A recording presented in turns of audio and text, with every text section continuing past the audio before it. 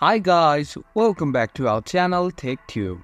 In today's video, I'm going to show you how to enable Go Live on TikTok account from PC. So, without further ado, let's jump right into the video.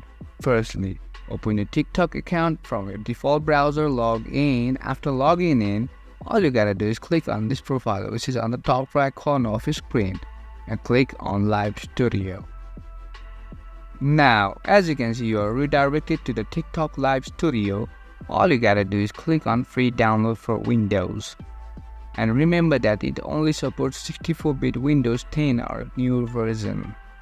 After the download has been finished, just open it and enjoy using the live.